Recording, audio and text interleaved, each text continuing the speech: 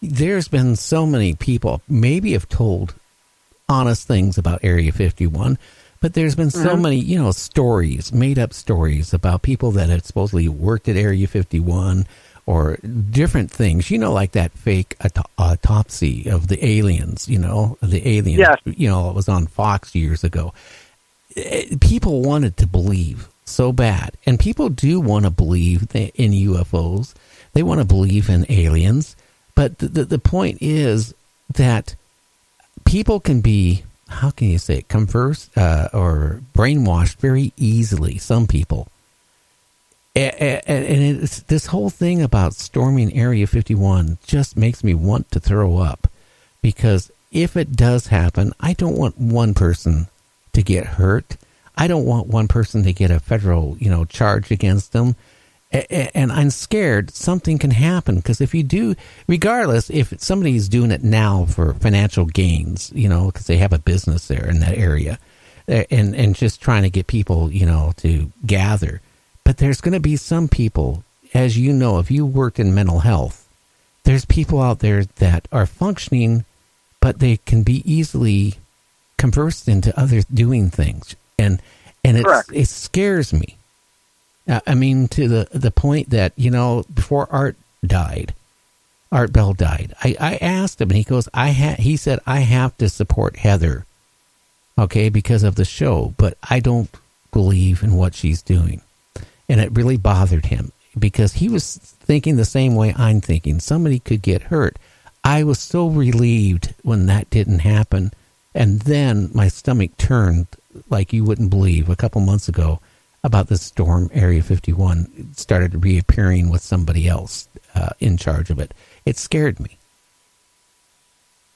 I can see that, and I share your concerns, because these tales are powerful, and people do want to believe, even though it's different things they want to believe. They do want to believe, or they want to know the truth. And because of all the misinformation out there, and the tenacity of these stories, I can see how people might feel very, very, very much impelled to know what the truth is. Well, yeah, I think, it'd be great if our government would come out and give us some information, be it a little or a lot or whatever. I think that the population could accept whatever they came out with. But I don't think Area 51 has great big vats of aliens sitting in some preservative, and alien bodies are still in Area 51 in the underground. I don't even think they have any probably alien technology there. I think it's all been transferred a long time ago. And that is what I'm stressing to people that are listening right now is you're going to go to Area 51. You're not going to, hey, if you do go there with an open mind, meet other people, tell and share stories. But don't do anything more than that.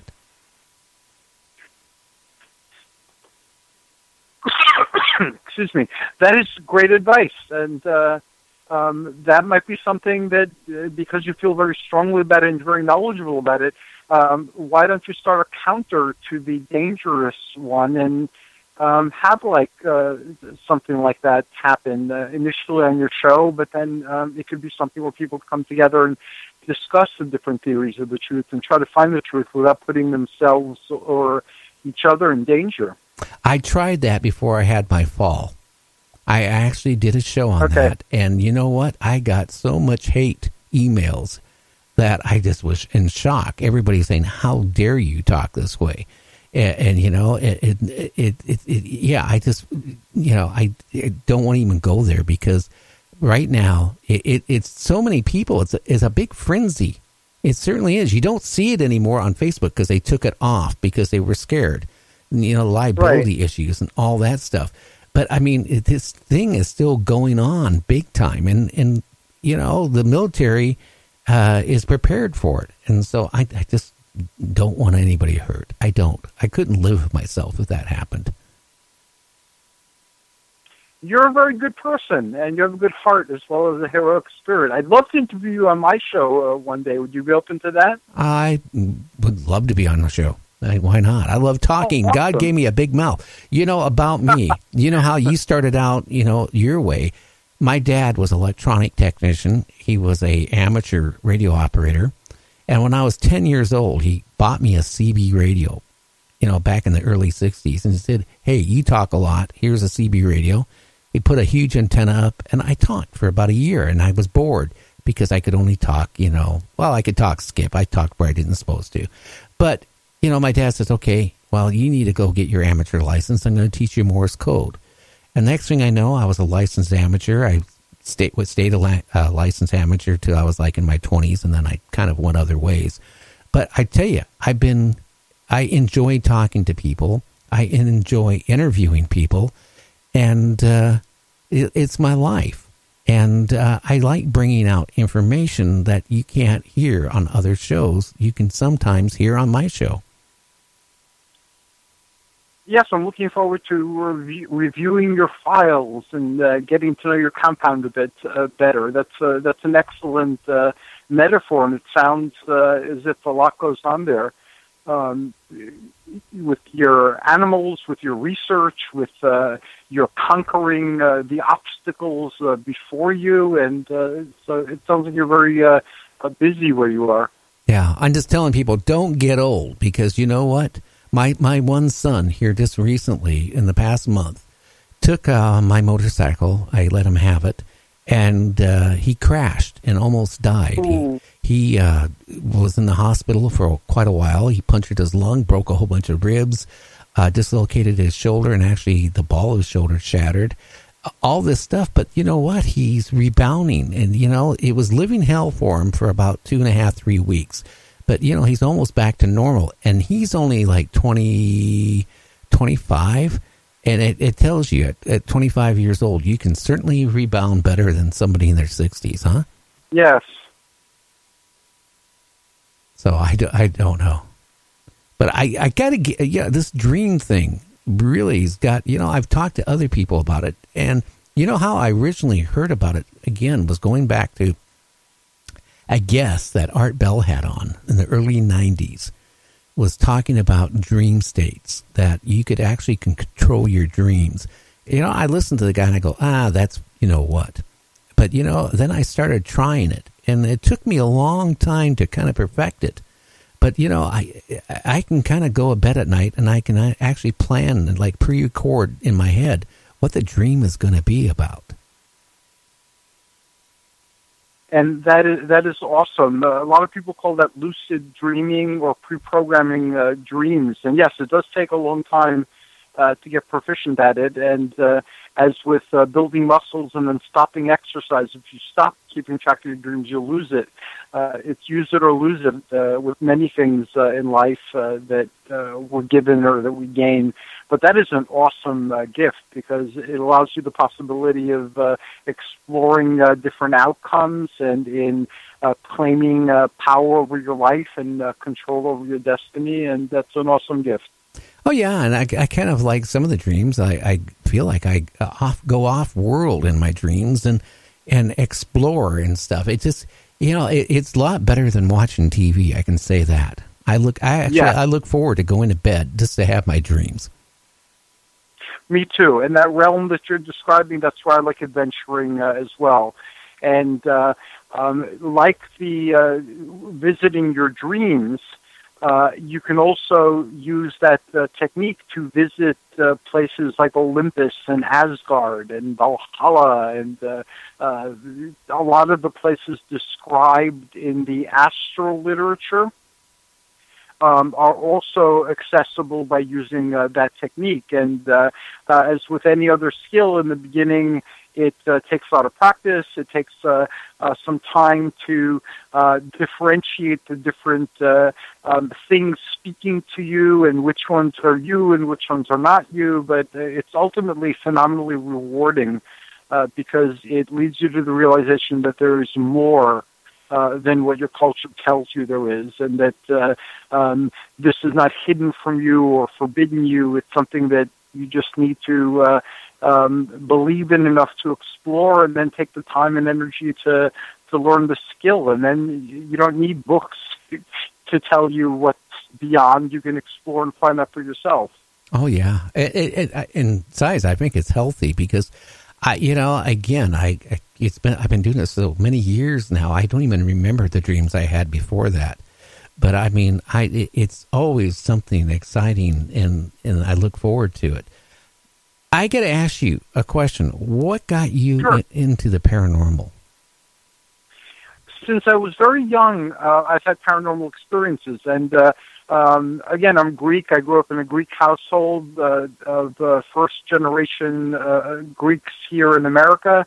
And Greece was, at the time that I was growing up, a lot more quote-unquote superstitious than it is now. So people believed in gypsy curses, and they believed in all sorts of non-human intelligences, some of them from the myths.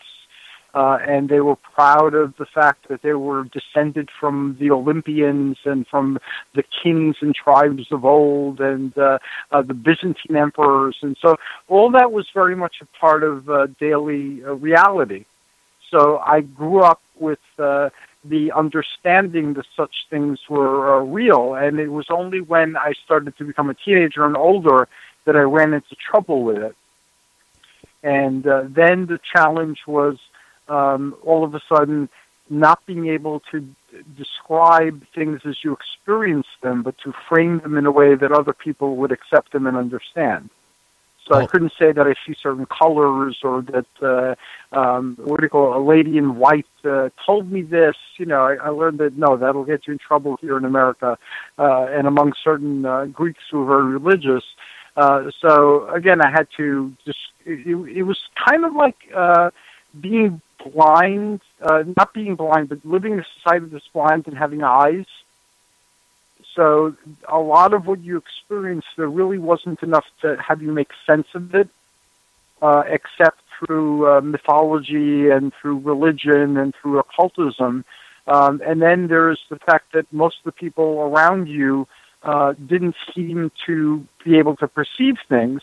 And if you described them in the way that you were perceiving them, they would get upset. So after a while, it's like I just learned to explain things in a way that people will understand what I'm saying, but that didn't stop the perceptions. And I just basically kept them to myself. And later on, I came across books like Tim Beckley's